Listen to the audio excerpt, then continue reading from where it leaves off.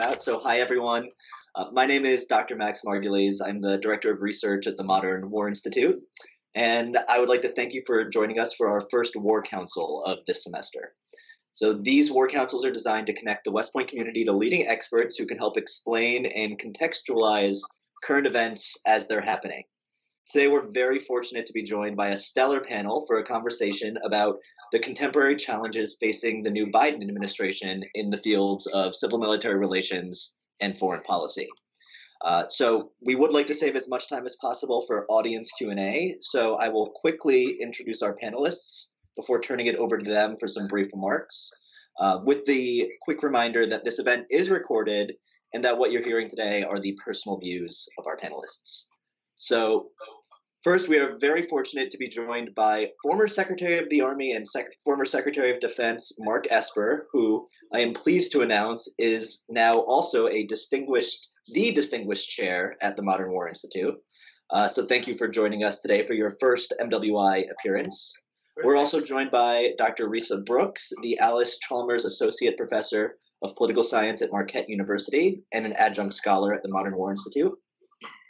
We're joined by Lieutenant Colonel Dan Maurer, a non-resident fellow at the Modern War Institute, an attorney and an instructor in the law department here at West Point.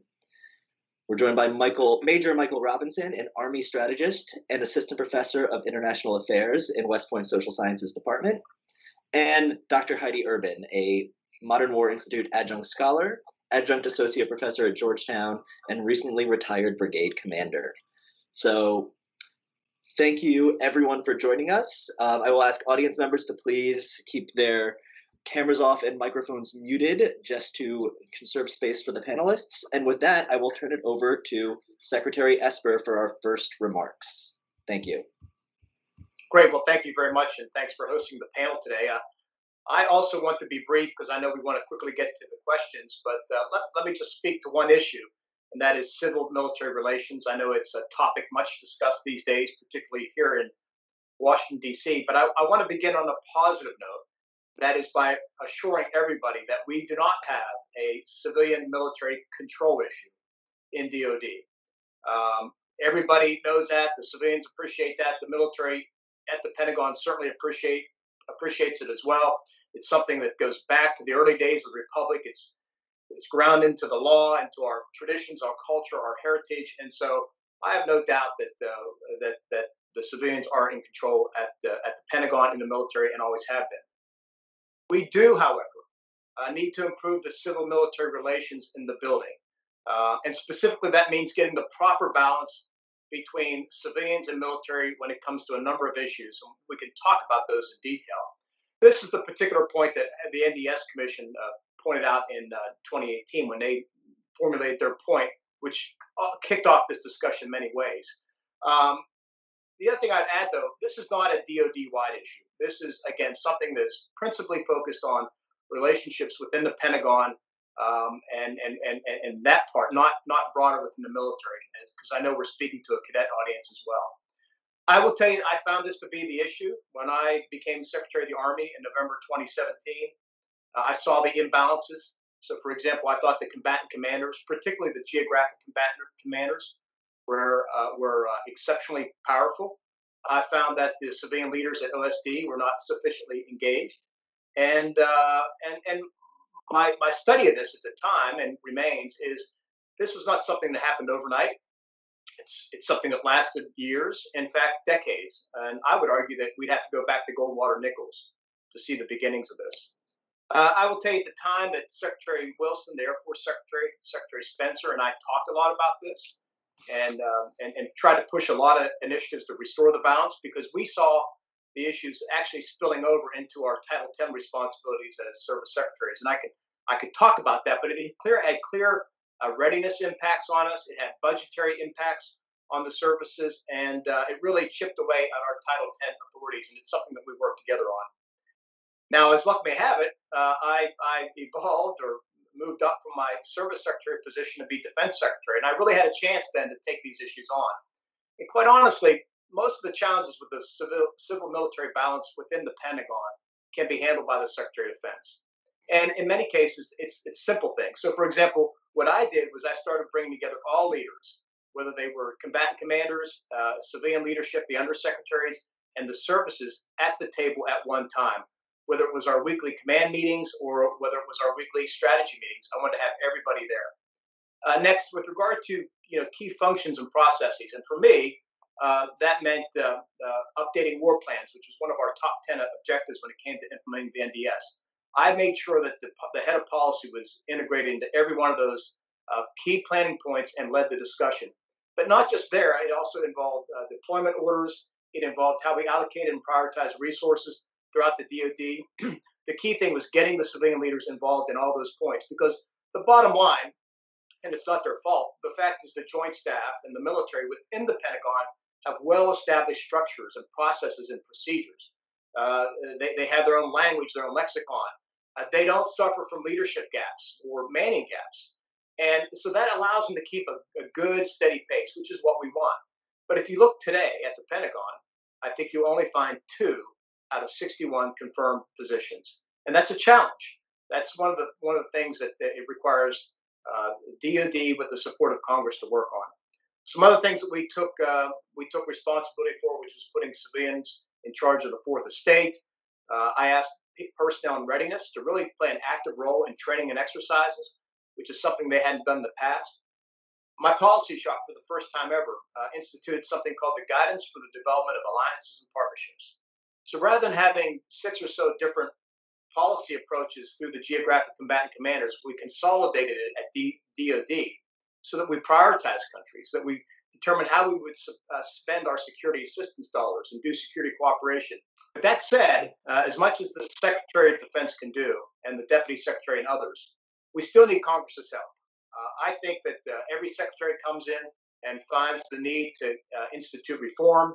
The important thing is for Congress to support the civilians on their reform measures and not allow end-arounds by the combatant commanders or by others in uniform. All that does is undermine the civilian chain of command. And then, as I encouraged several members of Congress as I was departing, I think the Congress should go back and take a hard look at the laws that have been passed over the many years, beginning with Goldwater, Nichols, and look at what were the unintended consequences of some of these statutes and how did it affect the civil-military relationship within the building. And I want to be specific on that again. So I'll just wrap up by saying, again, we do not have a control issue. We do have relationship problems. Those can be mostly solved by the Secretary of Defense, but he does need the help of Congress, whether it's getting his civilian deputies and others confirmed, all the way through to supporting his reform efforts and other priorities that he puts forward. You got to work through that civilian chain of command. Thank you. All right, some great comments on civilian oversight and some of the dynamics. Thank you. Professor Brooks, over to you. Great, thanks so much. And I really appreciated those comments about civil-military relations as well, and learned a great deal from them. I'm just going to step back in a couple of minutes and take sort of a more bird's eye view and pose a couple of questions about sort of U.S. Policy, U.S. foreign policy and civil-military relations. And so I guess I'd start out just by observing that, as many cadets who are listening today probably realize, that anytime there's a new presidential administration, there's this moment to reflect on what the U.S. role in the world will be, and what are the major threats and challenges facing the country. And I think what we're seeing is some continuity on that level, especially with the focus on China, on peer competitors, and preparation for potential conflict in that domain. But with that continuity and the importance of that, I think it's really important for all of us to sit back and reflect on what the U.S. actually has been doing for the past 20 years on the long wars it has been fighting. And I'm really worried that reflection on those wars is going to get lost in the shuffle. And part of the reason for that is that, not only the expense in lives, service members, civilians, the billions spent on those wars, but I think the questions looming within the American population about sort of the strategic success of those wars and what sort of benefits, what have we gotten from those wars? And you've seen sort of remarkable social mobilization and even opposition to overseas commitments coming out of that. This whole narrative about endless wars really reflects that. So thinking about that, how does that bear on civil military relations, and what's sort of the relationship? I think it poses some questions about what role civil military relations might have had in that uncertain strategic success. And, what questions does it force us to ask about how well the relationships, as Secretary Esper just emphasized, are working between civilian officials and military leadership? And I'll point to two issues, and if anyone's interested, we can follow up in Q&A. And one is the sort of advisory process, or the sort of prevailing conception of what that advisory process should be at the highest level. Some of my colleagues have written at length about this, but I think we can summarize it as a pretty transactional idea of what military advice to civilians should consist of. This idea that civilians should sort of come together and develop guidance, present it to the military leadership supplies options, and it's sort of this exchange across the divide. And so one question is, how well does that process really serve strategic assessment? The second one is broader, and it has to do with this sort of separation of spheres concept and the sort of way that the apolitical professional norm is conceived. Nonpartisanship remains central. Cannot emphasize that enough, and we need to work on that and maintain that. But this idea that you should throw out the baby with the bathwater and not think about politics at all is really contrary to really good strategic advice and strategic thinking. And so that's another issue that I would sort of wonder, if I was trying to figure out and think about what's happened with these wars, think about those kinds of issues in relation to civil military relations. And I hope to encourage all of you who are listening to do that. Thank you. Fantastic. I love that you are asking us to think about this nexus between foreign policy and civil military relations and how they can connect each other. Colonel Maurer, over to you. Yeah, hi, thanks, and good afternoon. So while Dr. Brooks took a bird's eye view of civil-mil relations, I'm going to take a lawyer's view on civil relations, and in the scholarship and in the public conversation, a lawyer's view on this topic is not prolific. I'll just say that. It doesn't tend to be a dominant voice. It's much more of a historian and political science type of field. But when I look at this issue, when I look at the topic of civil relationships, and I'm talking about the relationships at the strategic level, I'm talking about the elites, appointed and elected civilian officials and senior military officials, I look at it as an agency relationship in the same way that a lawyer is an agent to the principal client. The same way a doctor is an agent to a patient who is the principal. So I view it through that lens. And I would say that my primary background is military justice. And what I found is that military justice is kind of like the underappreciated front line in American civil military relationships. It's not exactly the forward edge of the battle area, the FIBA, but it's definitely at the front line somewhere in an assembly area. And it's pretty darn important. And I would say that there are really four actors in that assembly area that we should be talking about. One is the commander, and there's often a tension between the commander and these other parties pulling in different directions, and that causes tension in the civil relationship. And it's drawn from commanders with what they want to do, vice what they believe or why they believe they want to do it in terms of disciplining their own forces. The other actor in that assembly area is, of course, Congress. As former Secretary Esper said, Congress has a constitutional role in making rules for the regulation of land and naval forces under Article 1 and in their oversight responsibilities. And that manifests in the Uniform Code of Military Justice. The third actor in that assembly area is, of course, the Commander-in-Chief, the President, who has a position not just on top of military justice as the Commander-in-Chief, but also within the system as a convening authority. And then finally, the fourth actor in this assembly area, if you will, is the courts. And by that, I mean the courts martial and also civilian federal courts, including the Supreme Court. who are responsible ultimately for guaranteeing kind of the right balance between due process, fairness, justice, and good order and discipline. And so I would just draw your attention to kind of 3 data points from the last 4 years or so that illustrate why I think there is this tension in this assembly area between the 4 actors. And the first is, as many cadets are well aware, Congress's interest in sexual assault and whether or not the military can self-correct in its preventive efforts, in its punishment efforts to eradicate sexual assault. They view the commander, or at least some members of Congress view the commander, not as that central hub around which all of military justice orbits, and not even as like a positive enabler of that system, but they view the commander as a potential obstacle in that system. It's important to remember that most of a commander's legal authorities come from the UCMJ, which means it comes from a federal statute. It does not come from the president as commander-in-chief. So in other words, what has been given can be taken away. And the recent Fort Hood report gives Congress many grounds to be skeptical on the role of the commander in this process. So there was talk about taking a commander out of sexual assault investigations entirely and prosecutions entirely. Another COA is taking military commanders out of all felonies, which is any crime, essentially any crime that has a max punishment of at least a year. So that's most of the offenses under the UCMJ, including military offenses. So that would be a huge sea change in how we do discipline.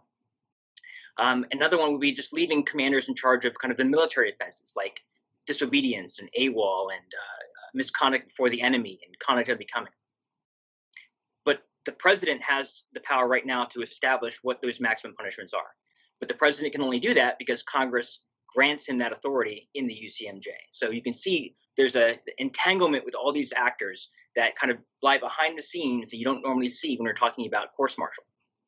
The second big issue was President Trump's pardoning of 4 individuals for conduct that arguably could have been prosecuted as a war crime. And President Trump is the first commander-in-chief in history to do that. Many presidents have pardoned soldiers. Not even Nixon pardoned Calley for his actions in My Lai. He granted the clemency by taking him out of prison and putting him in house arrest for 3 years before he was released on parole, but he wasn't pardoned. So when a president does this, when a president pardons war criminals, it raises some issues. It raises issues of is the administration, as a matter of policy, supporting the rule of law? Are we engaging with our international law obligations to fully investigate and prosecute and punish war criminals? We have that duty under international law. So when a president pardons someone for that kind of war crime, we're kind of thumbing our nose at that establishment, at that rule of law. So that's a concern. And then the other big concern from a civil dynamic is, at least in these instances, to my knowledge, the senior military leadership advocated pretty strongly against granting those pardons. So when a civilian leader like the president ignores the advice or takes the advice and goes against the advice of the expert professionals, it raises questions about why. Why is the president doing that? Why is the senior civilian doing that? But of course, we have to keep in mind that this is, as Elliot Cohen talks about, an unequal dialogue, right? There should be a dialogue.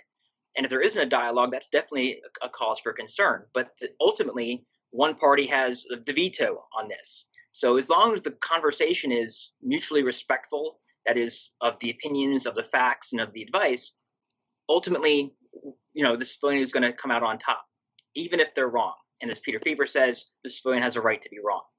So there's that dynamic too. What happens when a president gets involved, intervenes in military justice? What signals does that send about the president's confidence in our internal code of discipline? So I guess I would wrap up with saying the big question that all this indicates is this: if Congress takes commanders out of military justice, or if presidents start intervening in military justice in ways that are kind of unconventional and ahistorical, does that necessarily or even foreseeably degrade our combat readiness or our combat effectiveness? Now, I'd tell you the answer that is given is that it's yes, that it would degrade. That's the most common answer. But that's not based on any empirical data. It's not based on any proof of concept. It's not based on any pilot study. And so we make these arguments without anything other than kind of anecdotal claims and history and speculations about what might happen to the system if commanders are somehow pulled out of it. So we have to ask ourselves this question: is the military failing in its duty to provide honest, candid, and complete counsel as the agent in the civil-military relationship?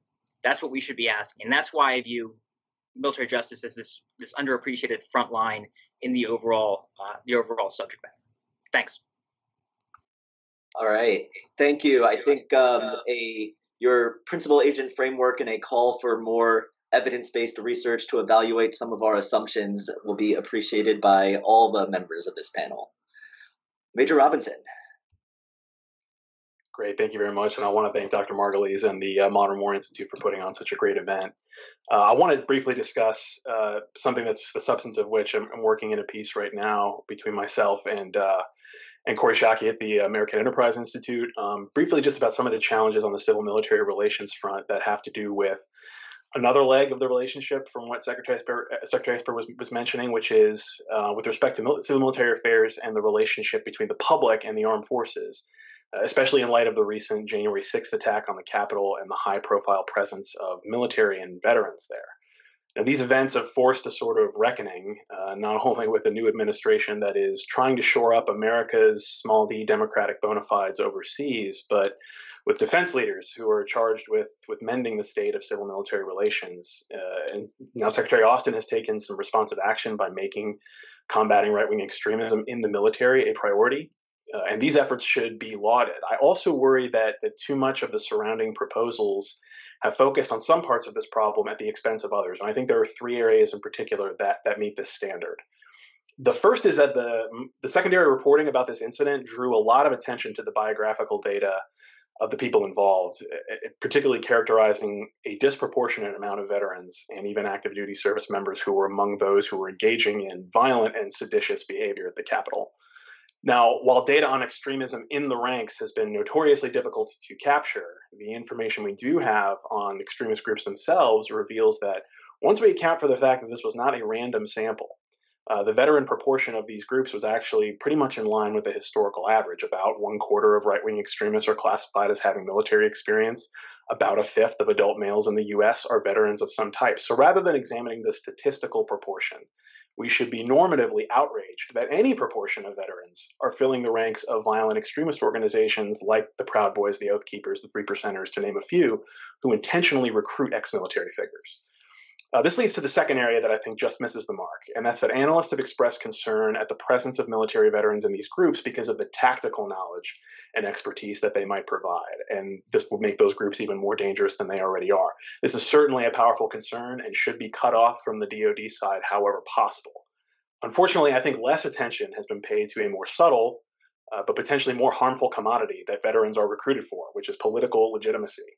And so white supremacist and anti-government groups bring ex-military figures into their ranks to cash in on a positive affect that many Americans have for the military. And we observe this in the way they actively blur the lines between the military and themselves. They co-opt military iconography, symbols, even apparel and equipment in an effort to lend radical extremist groups mainstream credibility.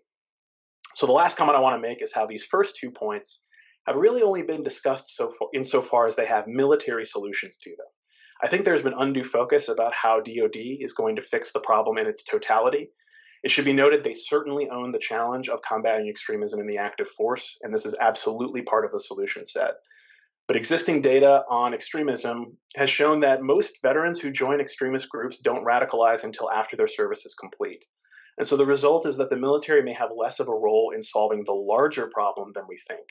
Senior uniformed leaders have to attack with energy into the moment to prevent the growth of right-wing extremism in the ranks. But once those figures cross into private life, post-service actors joining extremist groups are the purview of the public. Civilian law enforcement should investigate them, civilian courts should try them, and yes, civilians should accept the fact that they do not represent the military but society generally. And the public's sort of distant and overly deferential love affair with the military has often prevented a clear-eyed assessment of that institution's credentials, and I think healthy civil-military relations requires just such clarity. So thank you. I look forward to everyone's questions. All right. We can always count on a veteran SS-307 course director to bring us in with plenty of evidence to support his argument in response to Colonel Maurer's call. All right. Professor Urben, can you take us home? Absolutely. Thanks, Max. And thanks again to MWI for sponsoring today's panel. I really want to direct my comments to the cadets who are attending here today. And I would offer that the top civil-military relations challenges facing the Army today are internal factors.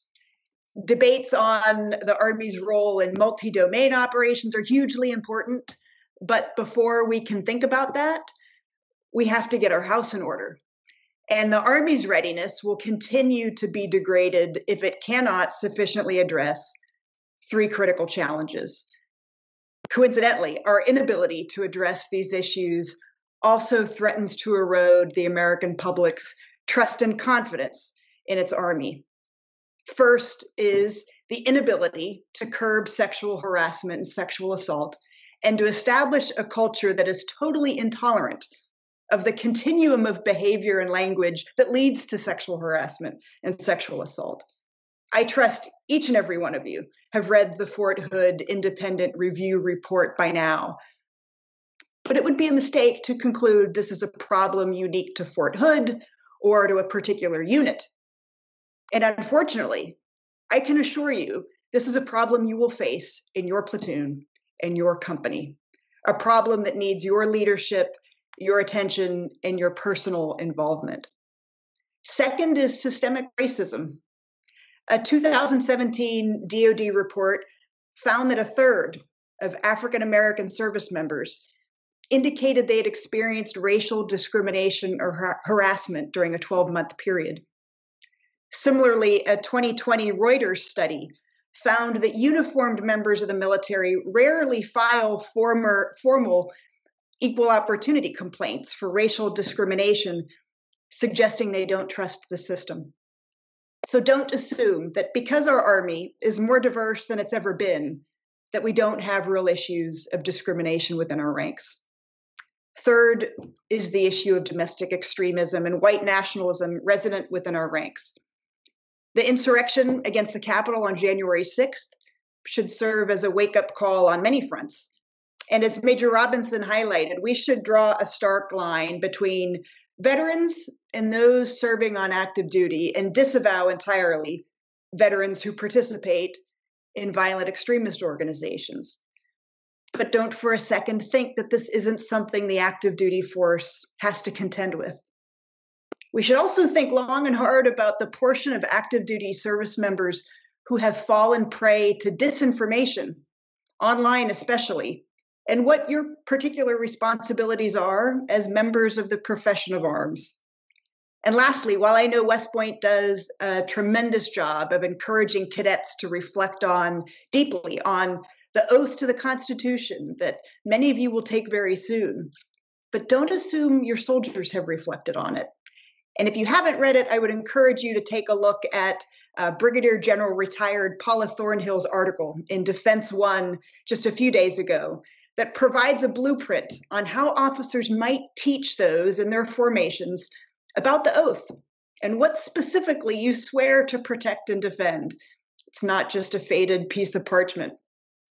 We measure readiness in terms of equipment readiness, our performance at combat training centers, the frequency with which we conduct combined arms live fire events, and so on. And soon you'll get intimately acquainted with the metrics the Army uses to track each of these things.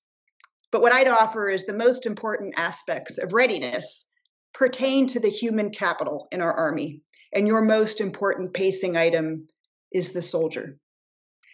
There are many more readiness challenges you'll encounter as an officer. I chose these three because they might not be the top three you think of when you think of readiness or civil-military relations challenges. The sooner you do, I argue, the more prepared you'll be in your formations and the more prepared you'll be to build a culture of trust and cohesion. So Max, thanks very much, and back over to you. All right. Thank you, everyone. Great comments all around. And we still have I believe if my math is correct, which it rarely is, around 25 minutes for Q&A. I will take the moderator's privilege of asking the first question, and while our panelists are responding, I will just remind everyone to please use the raise hand feature to indicate if you have a question, or if you must, you can always type it out in the chat as well, and I'll do my best to call on everyone in a fair and equitable manner. So I think for the first question, something that everybody touched on to some extent is this idea of the role of best military advice or military expertise. And President Biden has been in office for around a month now, and of course he's no stranger to the national political scene anyway. So I was wondering what do we know? I'd love to hear from the panel, what do we know so far about how President Biden approaches military advice when it comes to thinking about the American role in the world? I'm thinking especially with some of the big challenges, foreign policy challenges facing the United States today, like negotiations in Afghanistan and the rise of China.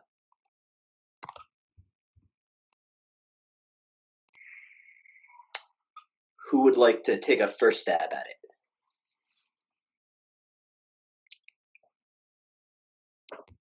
I'm not sure we know all that much yet, Max, but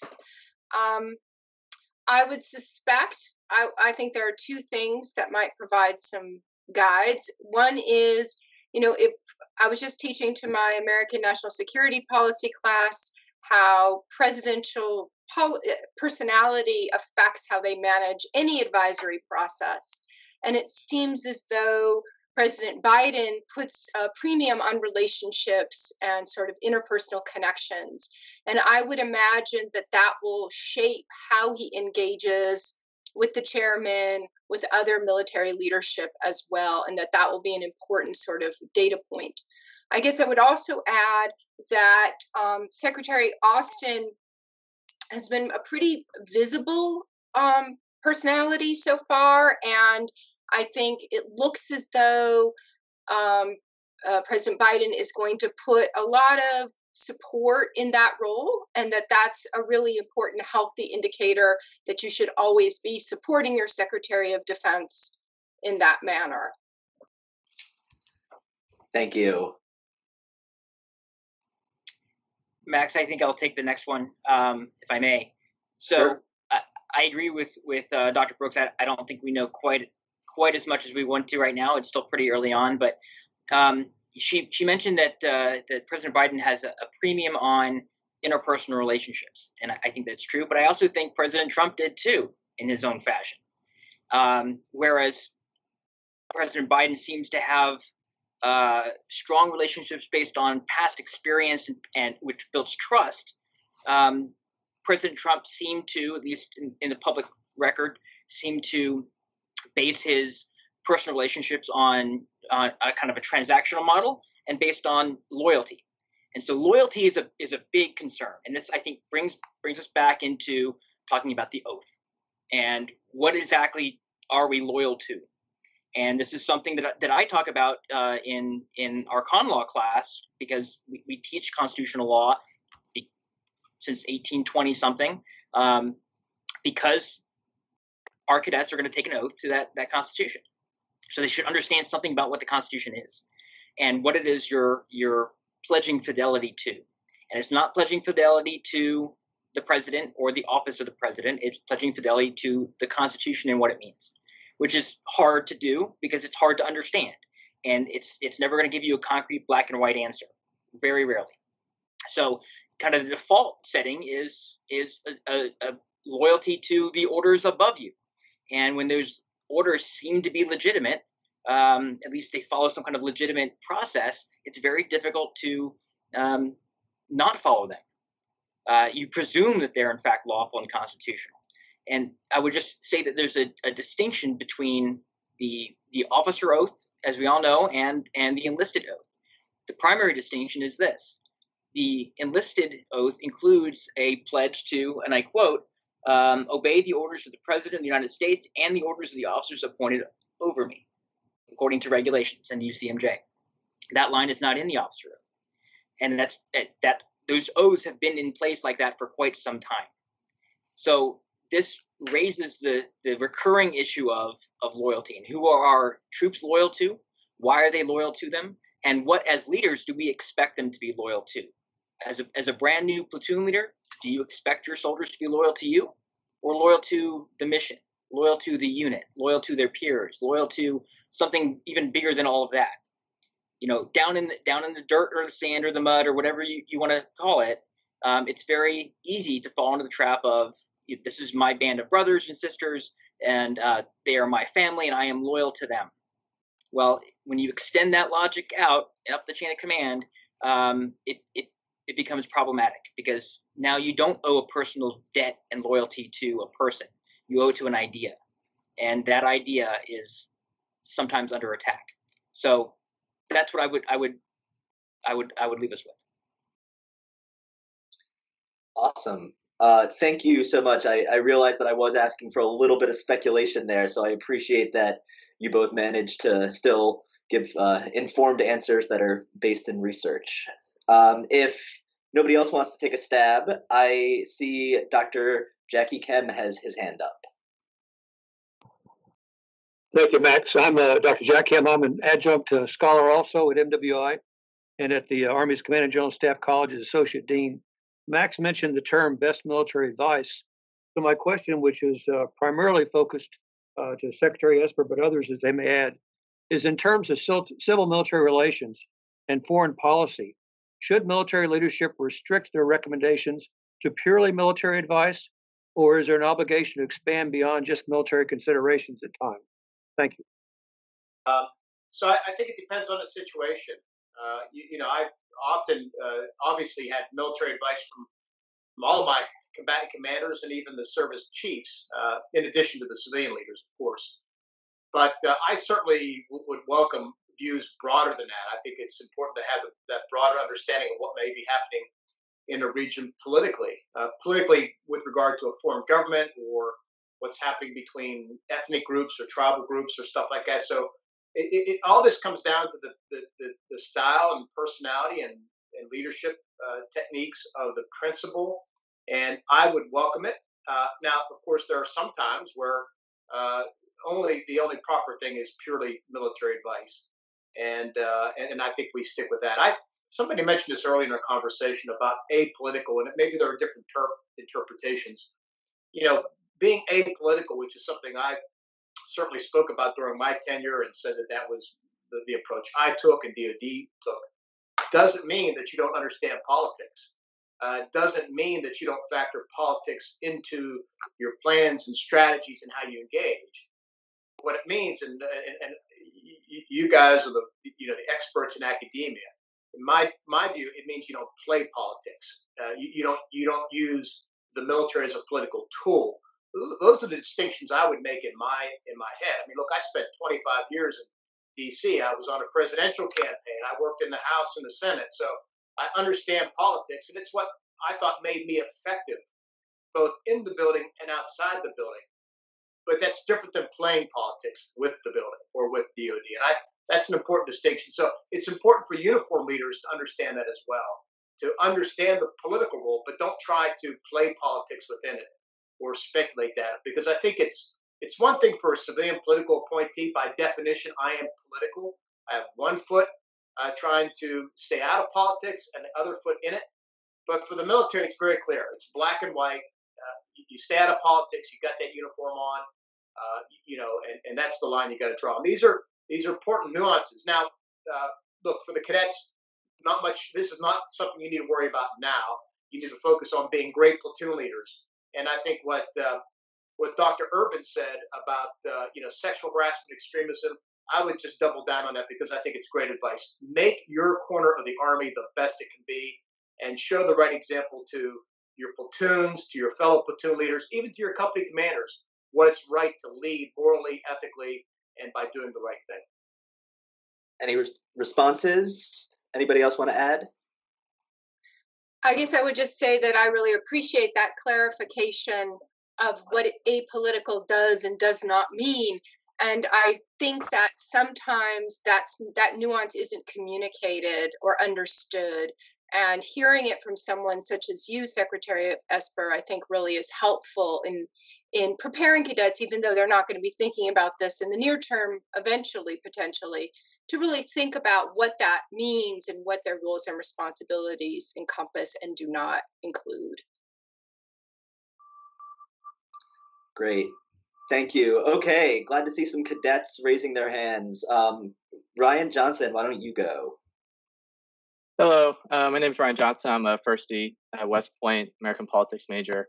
My question relates to the civ-mil gap, and specifically how the Army is becoming more technical and the implications with having to recruit civilians with increased technical expertise and what that means for the institutional and organizational models proposed by Moscow's, and how through these incentives and recruitings are we possibly eroding the institutional norms that the military has adopted in that professionalism. Thank you. So if I could rephrase your question, I think it's something that I'm personally very interested in. You're asking about how whether a need to kind of retarget or change recruitment policies to attract more or different types of civilian talent, how does that affect civil military relations? Yes, exactly. Thank you. Great question. Max, I'm sorry, is the question attracting civilians into the uniform military, or I still don't understand the question. I think that's the question.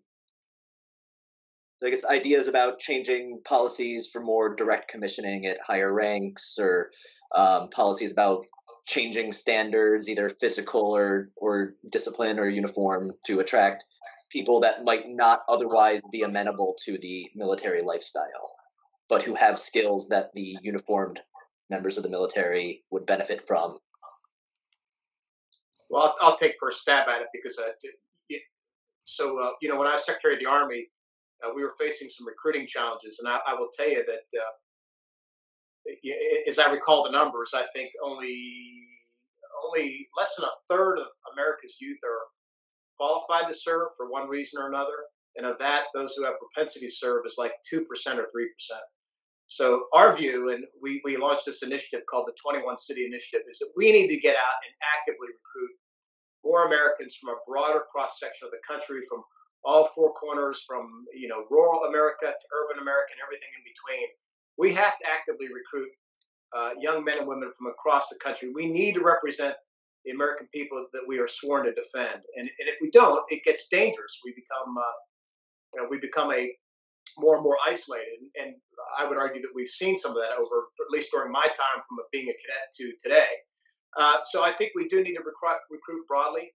And the second thing I'd add is, yes, there are certain skills out there that we simply can't train, or we can't pay for, or we can't recruit. And we should be innovative in terms of doing that. Whether it's cyber skills is an example. We've done this in the past with special forces. And it's not ahistorical. If you go back and look at World War II, we direct commissioned general officers into the military to help with the war effort. So now I think you make a fair point. How do you make sure that those people that you bring in share those same values? They understand the profession, etc. I would argue that there's people in the military who have been given those classes and still don't get it.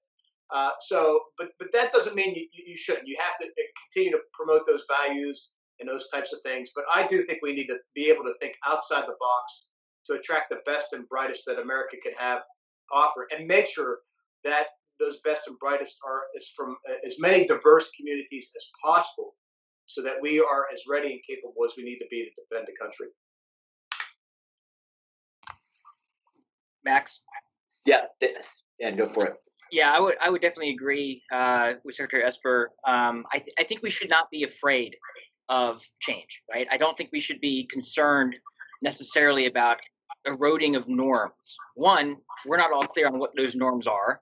We're not all clear on whether we agree about whether those norms are worth keeping, first of all. So I would draw this analogy, right? Most JAGs have practiced law before they came in the military. Most JAGs are direct commissioned into the military, just like most doctors are direct commissioned into the military. So in the decades since the UCMJ, when we now have by statute lawyers in the courtroom, which we did not necessarily have before the UCMJ, lawyers who are trained and educated in civilian law schools, who are licensed to practice law by civilian authorities. What has that brought to the Army? Now, I'm a bit biased here, or the Navy or the Air Force or the Space Force. I'm a bit biased, I admit that. But in the period since then, our system has become more civilianized, quote unquote. So let me quote real quick what General William Tecumseh Sherman said in the late 1880s. Now, Sherman was, as you know, a famous Civil War general for the North, and he was also a lawyer. And he wrote a treatise on military law after he left the service. And he said, "It will be grave error if by negligence we permit the military law to become emasculated by allowing lawyers to inject into it principles derived from their practice in the civil courts, which belong to a totally different system of jurisprudence. The object of military law is to govern armies composed of strong men, so as to be capable of exercising the largest measure of force at the will of the nation. These objects are as wide apart as the poles." Now, none of us agree with that now, but that was the prevailing opinion at the time. Don't bring in civilian lawyers because it brings in civilian concepts of due process and fairness and justice, which might run contrary to the prevailing norms about why commanders are important to good order and discipline. Yet here we are, more than a century later, and dare I say we have a better system than we did before. So norms change, norms erode, norms get rebuilt and refashioned. And just because we haven't done it before in the past doesn't mean we shouldn't do it in the future. That's what I would say. Great. Thank you so much. Fantastic perspectives there.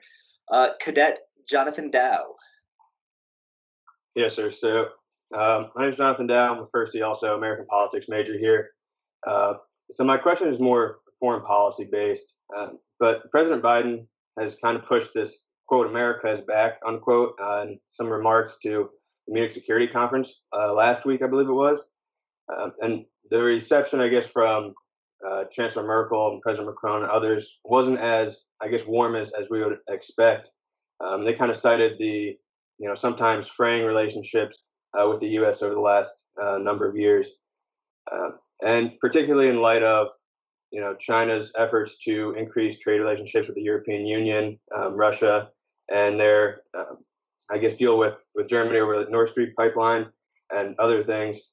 How does, that fraying of relationships, I guess, or straining thereof, relationships with the U.S. and Europe affect our ability to confront other geopolitical adversaries like Russia and China, and also to the military or the civil military relations side? Like, is there a role for military leaders to play in shaping our approach to that problem? Thank you.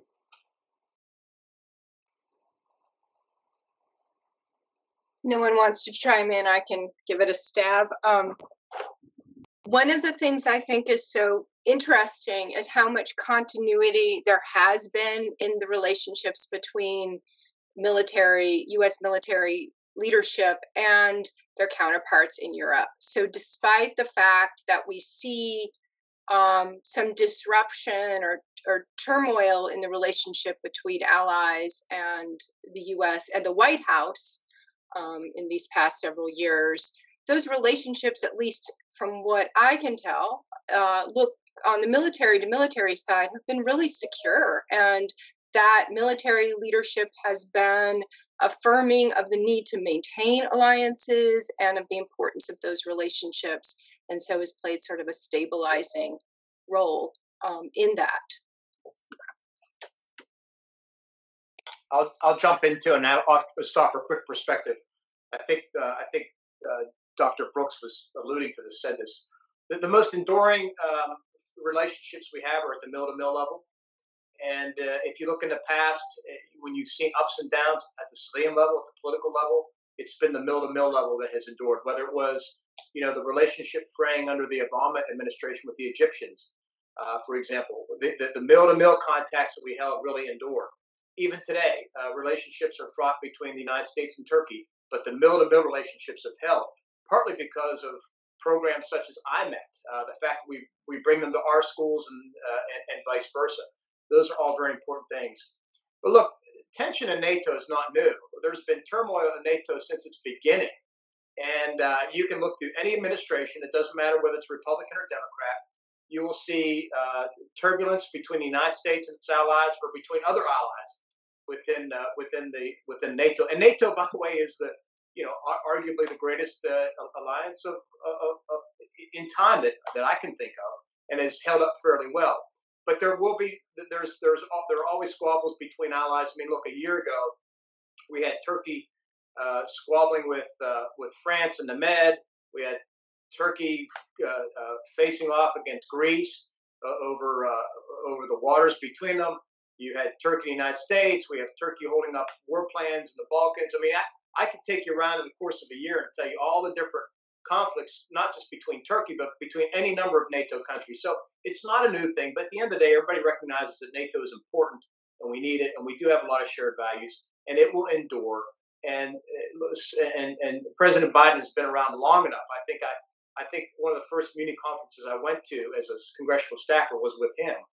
So he knows this terrain fairly well, and he's going to face his fair share of challenges during his tenure for sure, and that will be normal. All right, thank you. I'm going to do something very risky now since we only have roughly 3 minutes left, but I'm going to ask each of the 3 people who have their hands up to quickly share their questions, and then we'll try to cram in answers as best we can. So, Paul, why don't you go first, and then Charles, and then Leah. Hi, Max. Greetings from the UK. I'm a fellow at MWI. Just a point of reassurance, first of all, that we have the same sort of issues with sexual harassment, racism, etc., that you have. And one of the questions I like to ask there is that because we don't engage with those problems, we tend to impose top-down solutions? That's a quick fire.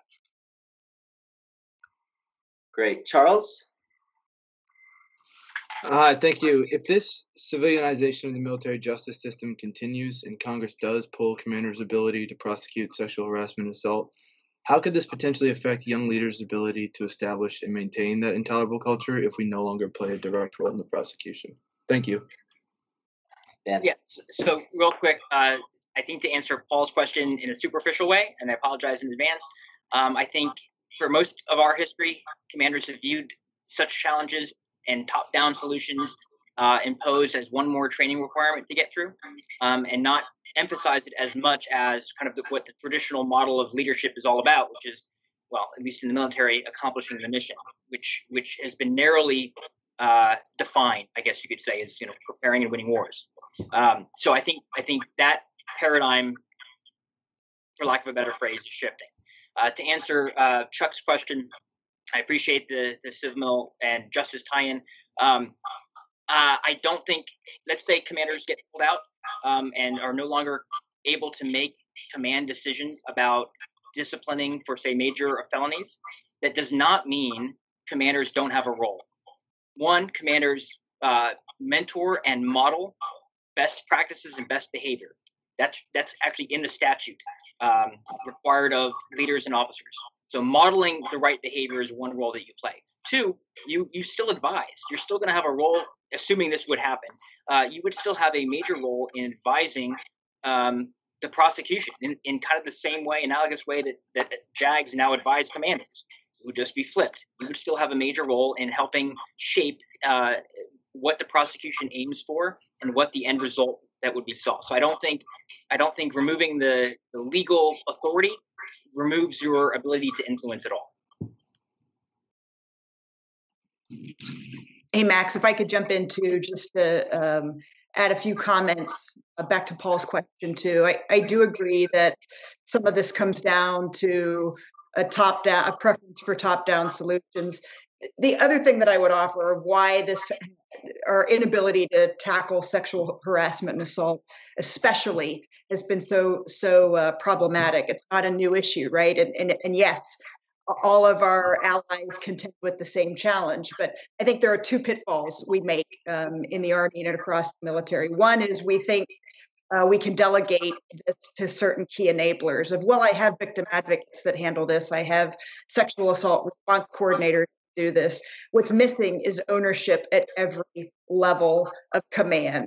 The second thing that I hear routinely, and kind of Dan hit at this, and I heard this from peers and subordinates after the Fort Hood report, there's this false binary view of, well, I'm really, really busy and op tempo is super high, and that's a reason why we just couldn't address this more fully. And I find that absurd, right? It's the idea that, well, I can go to MTC and do really well, or I can prevent sexual assault in my formation, but clearly I can't do both. At no point is that level of compartmentalization or this binary view acceptable in any other aspect of officership. I think until we kind of address both of those aspects of ownership, we're going to have trouble with this. Thanks. All right.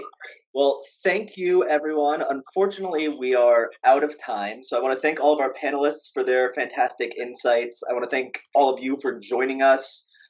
If anybody else has any remaining questions, and I know Leo is having some technical difficulties, I can try to connect you to the panelists to continue the conversation. So please feel free to reach out to me, and check out, make sure you're keeping an eye on our website for the recording, which should be available in the next week or so. And join us in exactly 1 month for our next War Council, co-hosted with the West Point's Lieber Institute on the future of proxy warfare. So thanks, everyone, and have a great rest of your day. From all of the folks here at the Modern War Institute, we would like to thank you for watching our videos and invite you to explore our podcasts and our webpage linked below.